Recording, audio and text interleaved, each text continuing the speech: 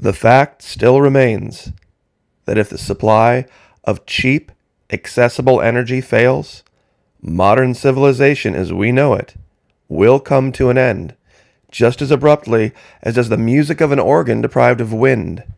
Frederick Soddy.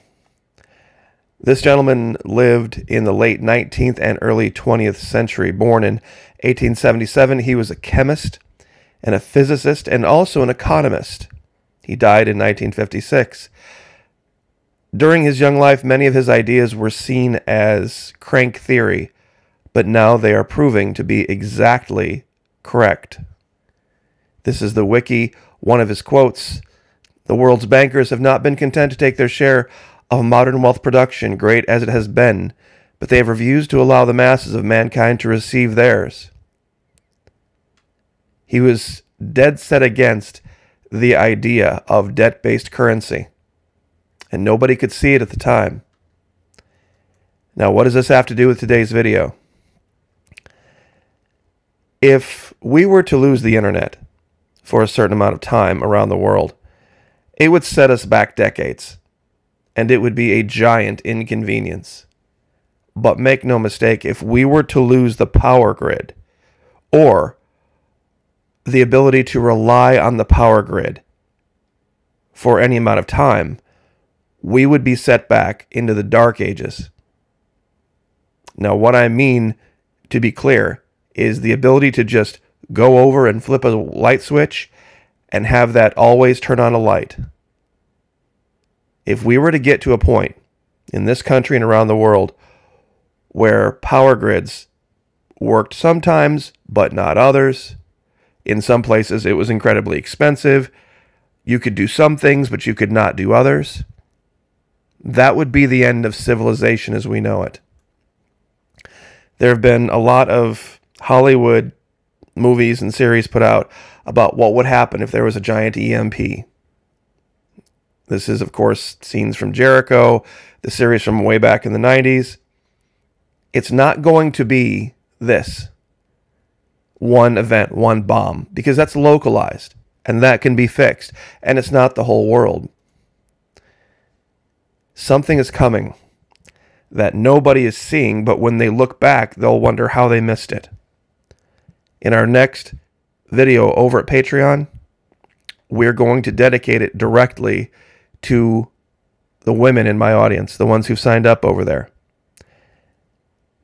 There are preparations that need to be made that you won't find on YouTube, because information like that probably wouldn't be allowed, to be very truthful. It's not going to be some bomb that goes off and then everybody reacts to it and then a year later everybody's forgotten about it. It's going to be a worldwide collapse of the power grid. Not in the sense that there will be no electricity, but the electricity will be rationed and it will be controlled. This is the key. It's not going to be like Jericho. It's going to be a lot more like Defiance. For those of you who haven't watched this series, I would highly recommend it. If you haven't joined us at Patreon, it's only $1. Believe me, the next video we're going to do, you're going to want to see, especially if you're a young woman, or a woman of any age, actually. Or do you have a wife, a sister, an aunt, a grandmother? The next video you're going to want to see. Because this is what occurs in places where there isn't regular access to civilization, so to speak, to power grids. Everything changes literally overnight. 24 cognitive biases, 24 logical fallacies. These are the things that are keeping you from seeing what's really coming down the pike. I have mentioned the collapse of Bitcoin. Way back in December 14th, I counseled everyone, get out of Bitcoin. Get out of all cryptocurrency right now. Get your money out as fast as possible. Number one, it's going to collapse. And number two, when it reaches a certain level of collapse, they're not going to let you get your money out. They're just going to take it. And then they're going to ban it. You know why they're going to ban it? Because it takes so much power to run the networks, especially crypto. Some have pushed back and said, Florida Monkey, there are others that don't. It's not going to matter how much it does or doesn't use. It will be seen as a luxury activity. And when these power grids go down and it starts costing people's lives, when they stand them back up, the first thing they're going to do is say, no more Bitcoin miners, period. They are destroying the power grid. They're already talking about this. What would happen if Bitcoin's price crashes to zero? I talked about this back in December. People roundly said I was crazy, said I was nuts, that it would never happen. Well, they're talking about this now, because everything has fallen apart for the Ponzi schemers. And this is the key. The transmission grids. We have already experienced massive supply chain issues.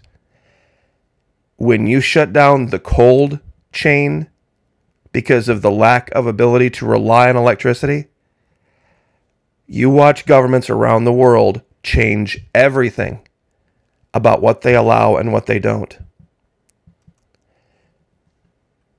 Expect more blackouts unless we invest in our energy grid. 2019, New York.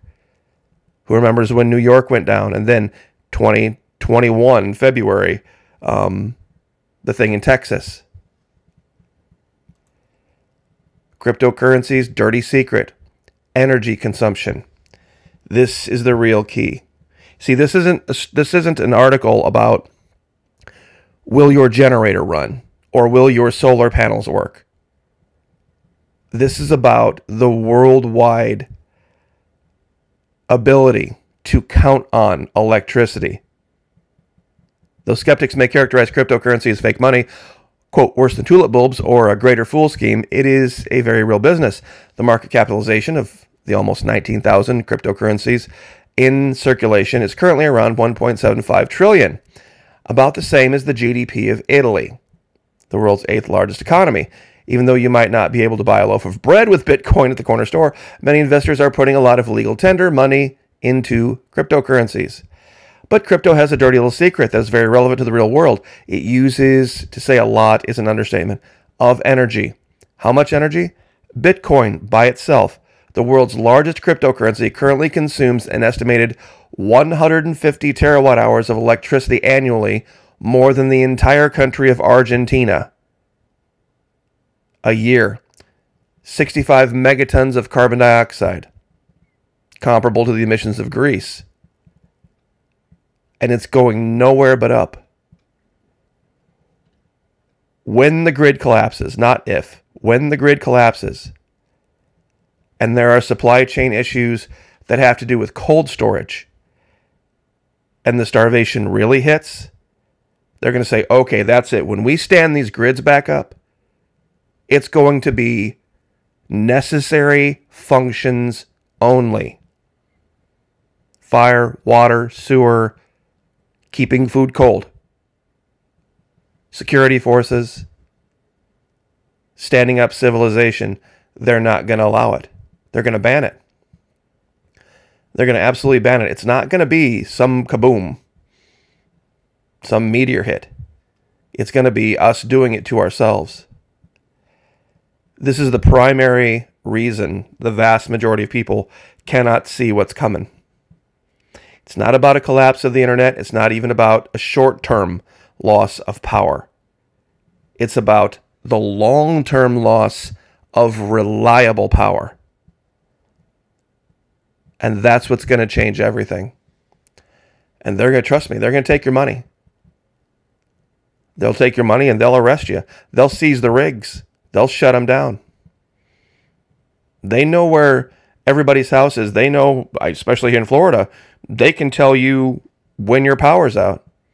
I remember I was asleep one night, to be very honest, and I heard my phone go off. And I looked over and it says, the power's out at your house. And I got up and looked around. I'm like, well, son of a gun, it is. Slept right through it. This is going to be the key. This will be an inconvenience. set us back decades. This, and it's not just the loss of all power, the loss of reliable, cheap power, the ability to count on it today, tomorrow, the ability to go into your house anytime you want to and flip every single light on and turn the air conditioner down as low as you want to and run up as big a bill as you want to. You're not even going to have that ability. They're going to limit you. You're going to have electricity for so much time and only so many hours per week total. And trust me, this is what's going to result in a new Dark Ages. So once again, we have a video coming up over at the Patreon channel that every woman is going to want to see. Because how things are going to change, nobody is talking about. People are too uncomfortable to talk about it in public. But it's the reality. And it's currently the reality in a great many places in the world, but just not here. They hide it from you. So look forward to seeing you there. Best dollar you'll ever spend. God bless. Like, share, subscribe. We'll see you guys next time.